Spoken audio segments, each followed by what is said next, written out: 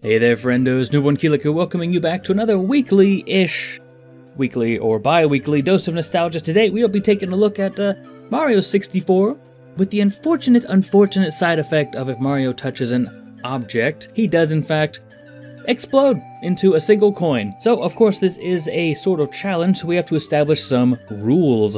The rules are as follows. If Mario blows up, i.e. if he touches an object, he dies, and we unfortunately will not be able to collect that star. A star is technically collected when it disappears from the world. Naturally, touching a star itself will blow us up, so we have some problems as far as trying to actually beat the game, but in light of this, I have decided to use a 100% completed save file of Super Mario 64, and instead of going for, to complete the game, we're just going to see how many stars we can get in each level, as if each star were its own vacuum. With that in mind, levels like Bob-omb Battlefield or Thwomp's Fortress will be completely unlocked to us, and we'll be able to get the stars in any order that we prefer. And while we're here, hey, if you do enjoy the video, please do consider doing the things down below. Ring the bell, hit the subscribe button, etc, etc. I'm not going to waste your time on it for too long.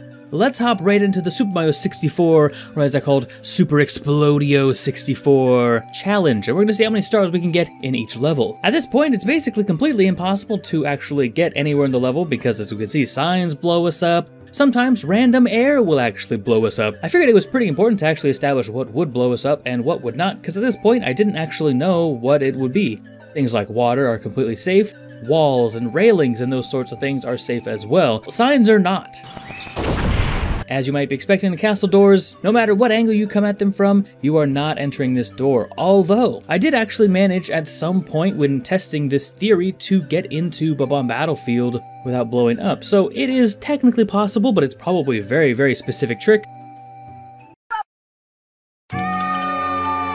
Even our good buddy Toad will Thanos snap us out of existence for even trying to have the insolence to speak with him. Oh, and the doors inside the castle are also a no-go. Also this wall, because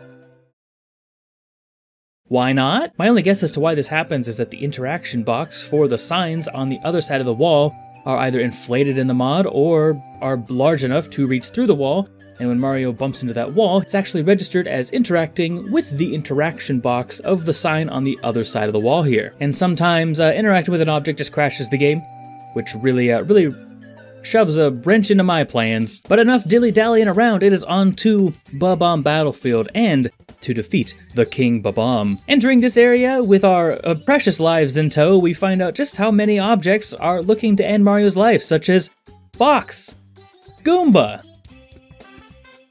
Thin Air. This is a problem. Well, there's at least 1 to 2 coins per level that we're not going to be able to get. That means we also cannot get the red coins in each level, or the 100 coin star. Unfortunately, because of this red coin right here, we cannot even free the chain chomp to get the first star to progress through the game. Were this the case, we may actually be able to complete the game. Probably not, but maybe. Bear in mind, we are also not allowed to grab up a bomb to try bomb clipping. I was a bit curious about cannons. I kind of figured they'd explode, and sure enough,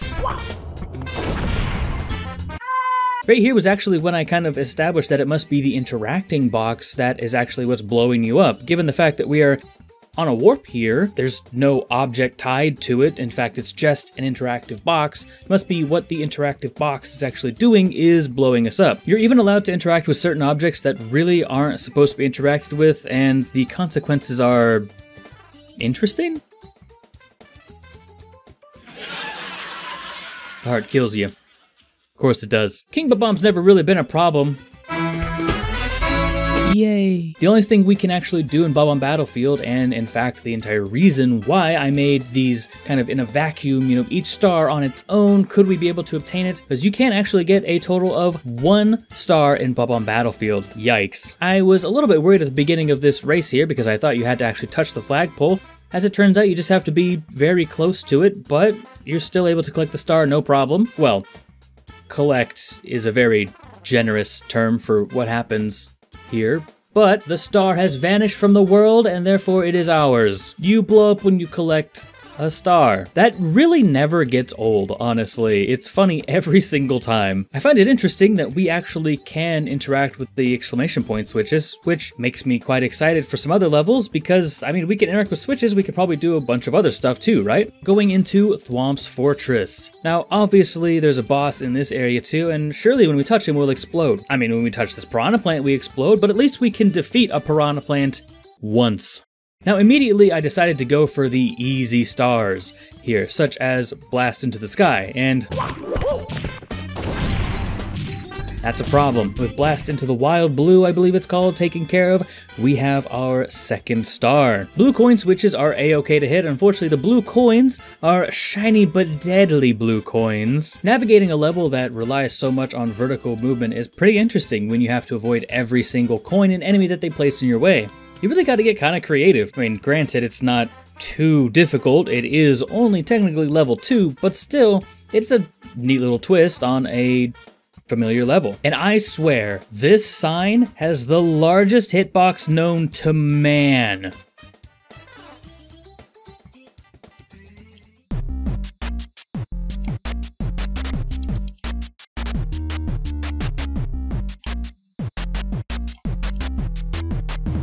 I could literally fit a second Mario in there.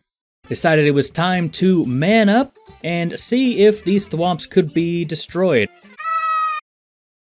It's basically like Martyrdom for the old Call of Duty series. Well, some of you old Xbox Live gamers out there might know what I'm talking about with Martyrdom. Overall, the Thwomp King is relatively easy, bringing our star count up to 3. With Chip Off Whomp's block, we make our way to on top of the fortress. This again is relatively vanilla. There's nothing particularly in our way, although a bullet bill hitting us is instant death. So I guess that's extra challenge, bringing our star count up to 4. It's kind of ironic, Fall into the Caged Island was one of the free stars that I thought I'd get from here, but unfortunately the wooden pillar had other plans. So I had to find a new way. I have one of two options. I could either try to learn Owless real quick, because the owl, of course, is out of the question as well, or just try a long jump from the top.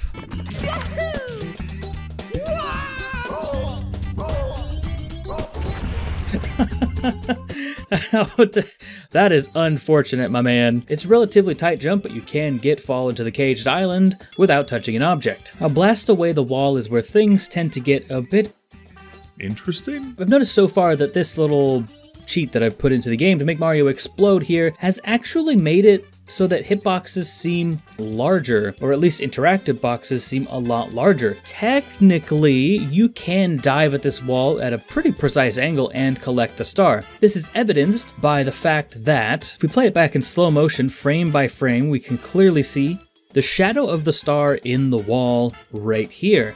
Mario jumps towards it, his head clips into the wall just in the perfect spot.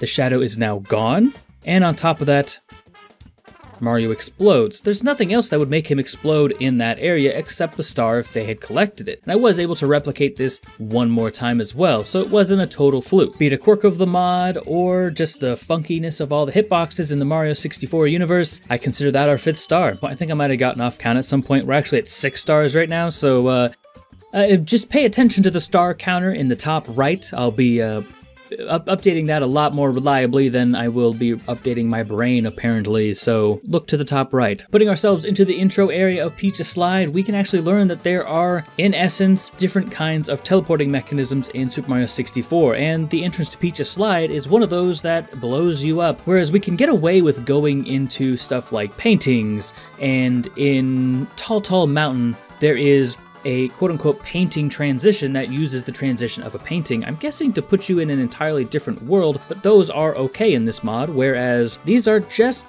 plain not. You just blow up. So I guess we gotta get in there somehow else. I turned off the code just long enough to get into Princess Peach's Slide, of course turning the code on directly after that as well, and already Princess Peach's Slide is about 10 to 20 times more dangerous than it was before, Remember, touching any of these coins, of course, is insta-death. I managed to just barely make it where I wanted to go, and, well, I had a mean old surprise waiting for me as I barely, apparently, maybe, kind of, vaguely caught a whiff of a glance of a coin on the way by, and it might have intersected my hitbox, potentially. But overall, even while being careful on the slide, it is very possible to get the secret star here for getting under 21 seconds. It's easy. But that raises another question. This box is technically an interactive box, and as you can see, unfortunately the star animation does not spawn quite in time to get us the star. If we were totally invincible, there might be a couple frames of invulnerability that Mario would be able to utilize essentially to collect the star, but the animation for the star spawning just takes too long to activate. Coming at it from the top does not seem to work. I say does not seem to work, as we'll find out later, that may not be entirely true, but that is something we'll come back to at a later time with new information. What are you hiding?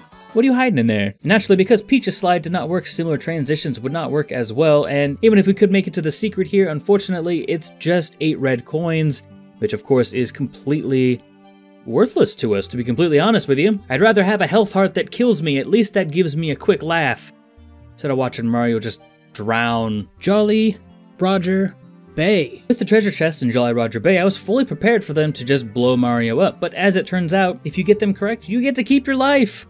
If you get it wrong, you're dead though. Sometimes it really do just be like that, huh?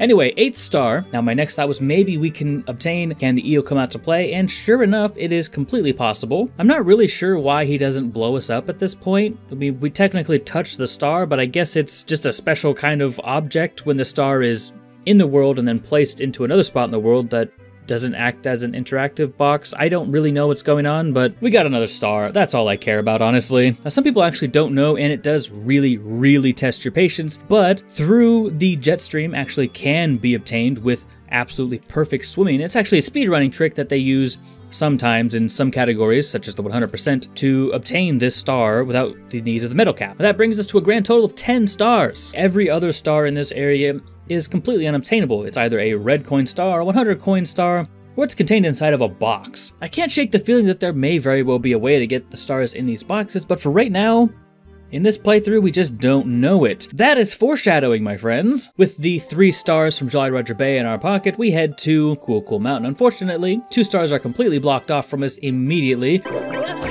Make that 3. We cannot touch the penguin. Of course, it's an interactive object. We can't seem to grab anything. We also cannot enter the hut here because these coins block our way. Trust me, I tried probably more than I should have to pick up this little penguin. No luck on that one. Luckily, since we are obtaining all these stars in a vacuum, we can go straight to the 2 stars that we can get, one being Snowman's lost his head. It's pretty well vanilla. You do have to be fairly careful of the tricky coins on the bridge here. Meow. I don't know why he does that sometimes. I didn't realize he went into the cannon. That looked janky.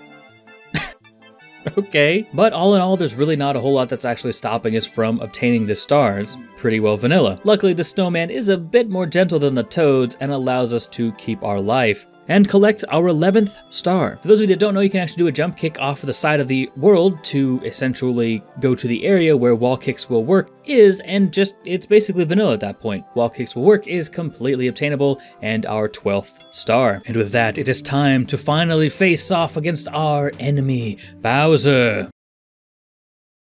It went about as well as you might anticipate. Who would have thought all Bowser had to do was put goddamn landmines at the entrance to his areas?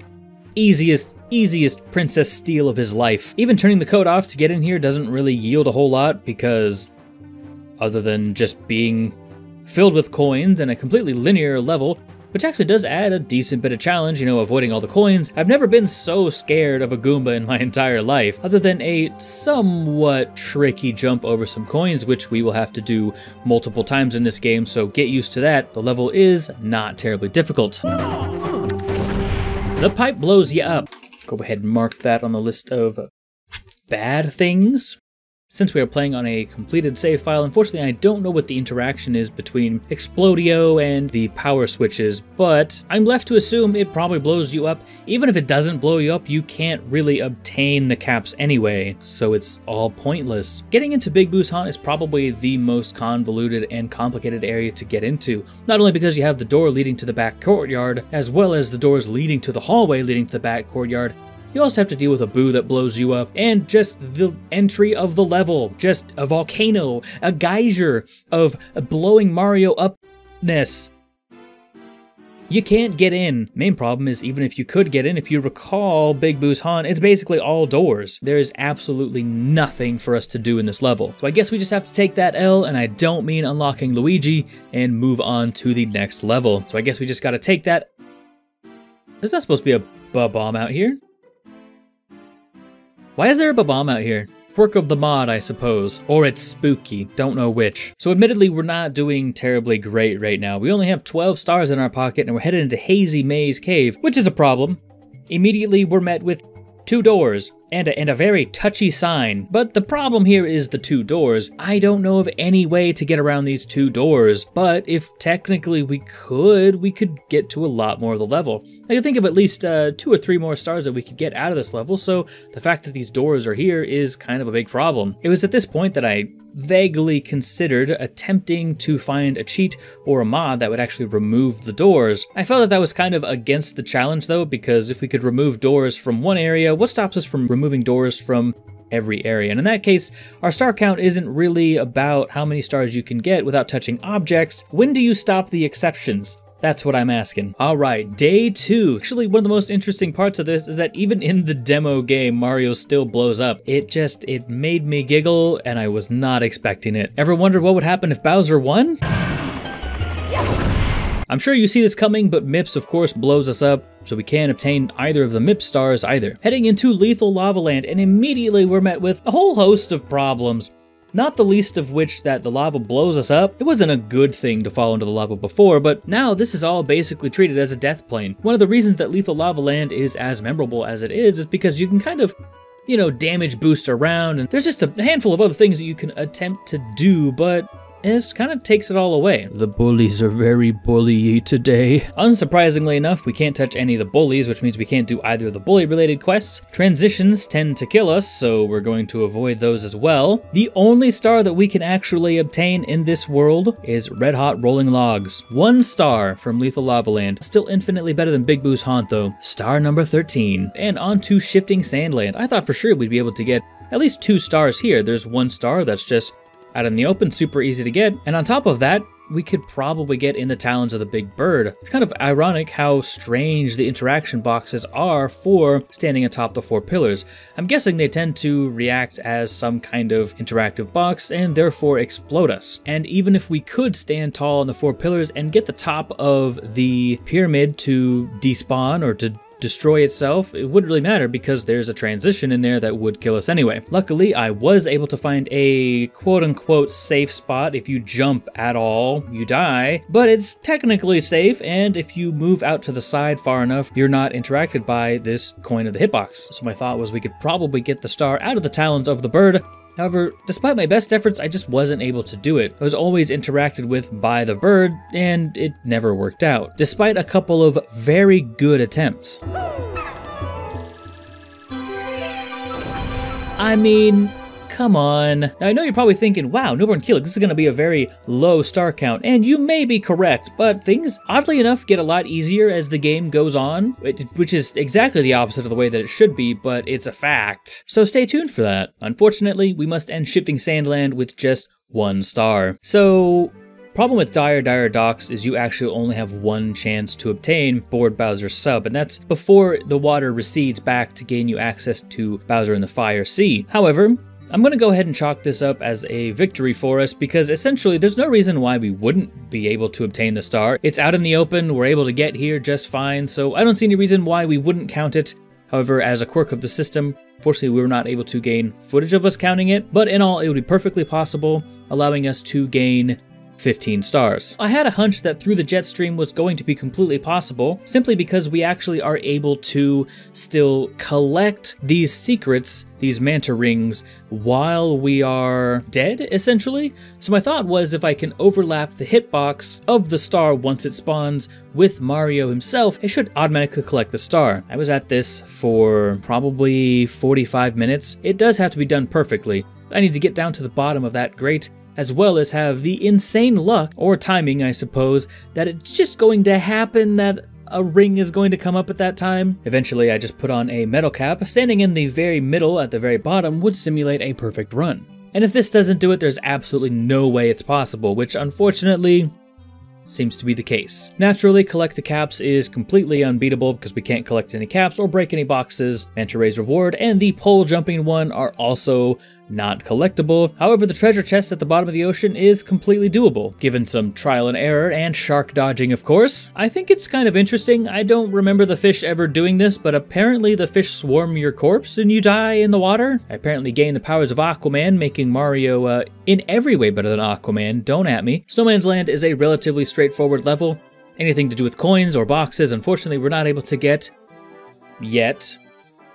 Stick around. We're getting there, I promise. Promise we're getting to why I keep saying yet. In the Deep Freeze, which I'm pretty sure the name of this star is In the Deep Freeze, but either way, it's completely possible. Super easy open air star can be obtained just simply by doing it in vanilla mode. It should go without saying that unfortunately the bully cannot be bullied.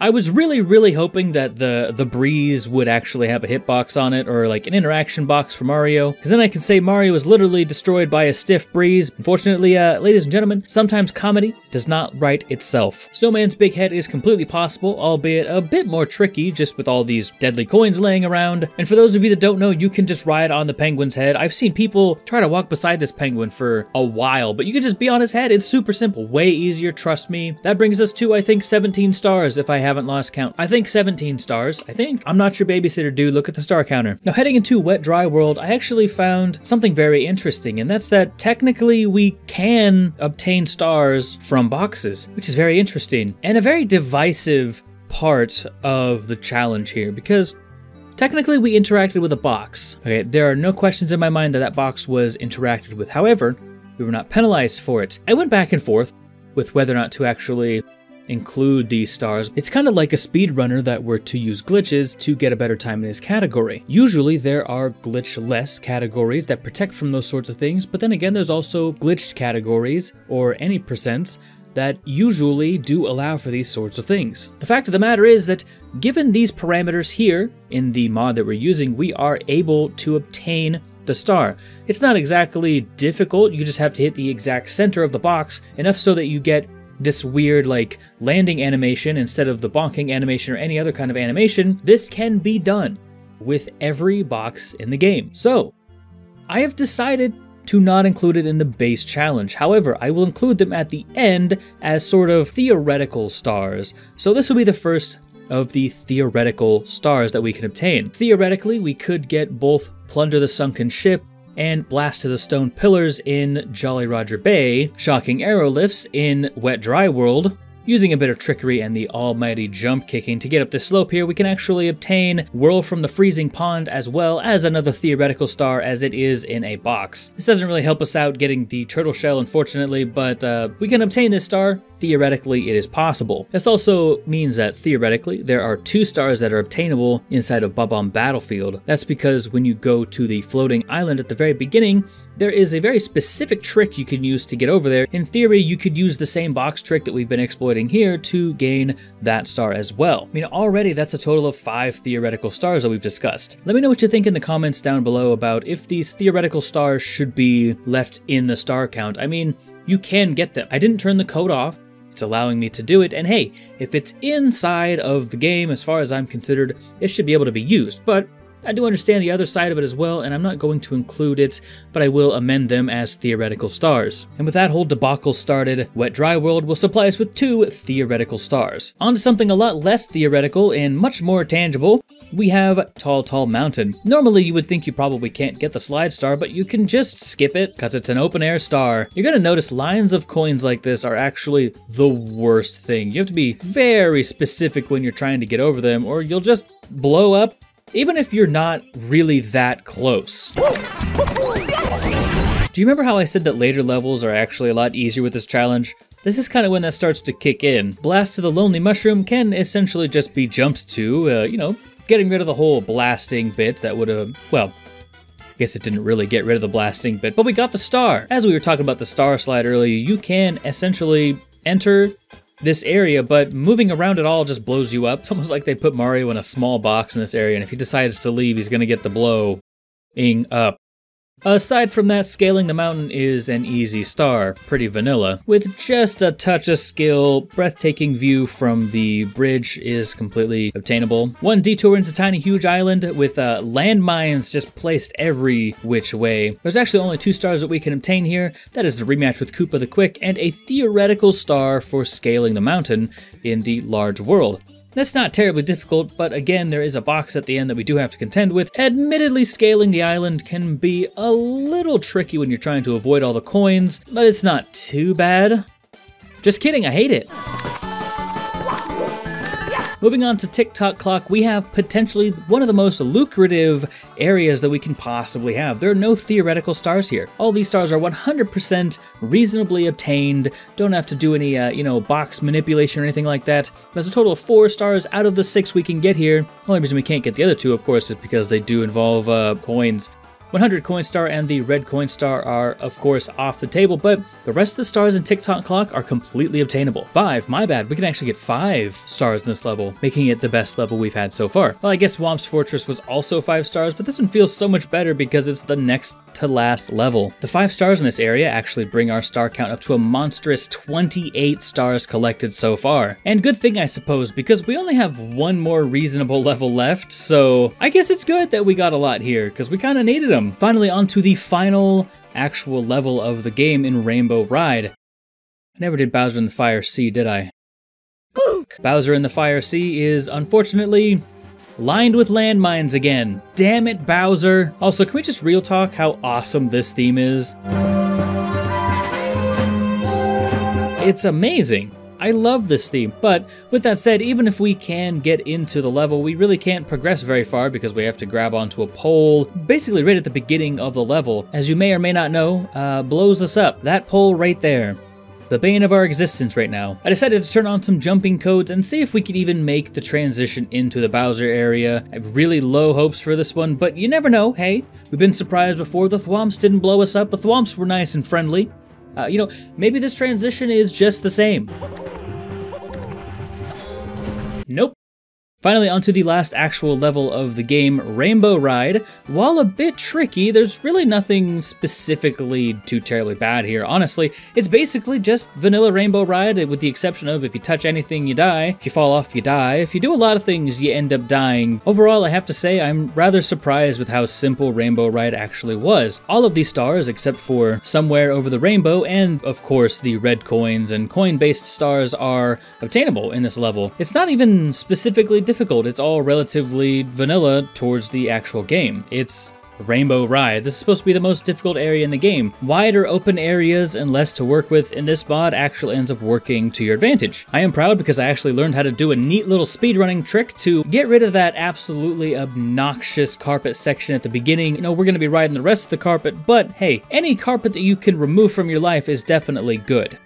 It's not entirely factual. If you're a carpet lover, I'm sorry. Riding the carpet up and onto the house is also a very simple way to get the star on the front of the ship as well. With an only somewhat well-timed and well-positioned jump, you can make it right over no problem. Making our way up to Bowser 3, I basically just assumed that you couldn't enter in the first place, so I just went ahead and turned off the codes because it's the same transition that we've had for Bowser 2.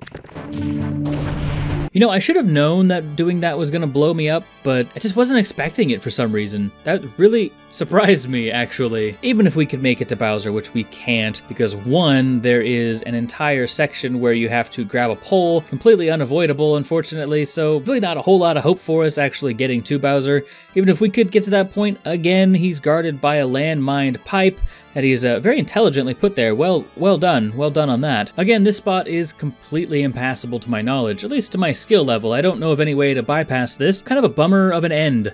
realistically. And with that unfortunate defeat placed at our side, gotta hold that L yet again. Overall, we were able to obtain 32 stars, or 37 if you count the box stars. Hey everybody, Editor Newbornkilik here, and I just wanted to clarify there's actually 32 stars and 40 with all of the theoretical stars. On screen I've put a list of all of the obtained stars, and all of the obtained theoretical stars will have question marks next to them. Which I do, but you know, hey, for the sake of the challenge, let me know if you think these stars, again, should be included in the comments down below. In summary, would I recommend trying this? Probably not. But hey, if this is the kind of thing that interests you, then please do consider leaving a like, subscribing, hitting the bell. It all helps me out an awful lot. And hey, maybe people will even see this video. I worked real hard on it, and I have planned to make a lot more. Let me know what challenges you'd like to see me do in the future. No coins, all coins. No enemies. No pushing the Z button. No pushing the pause button. No pushing my buttons. That's actually a run that's just fun. Thank you so much to my wonderful patrons. I don't say it enough, but I do of course have them on screen right now. You can check out their wonderful, beautiful names. Wow. Wow, so beautiful. Thank you so much for watching all the way to the end. I'm Newbornkilik, and I will see you in the next one. I'm out.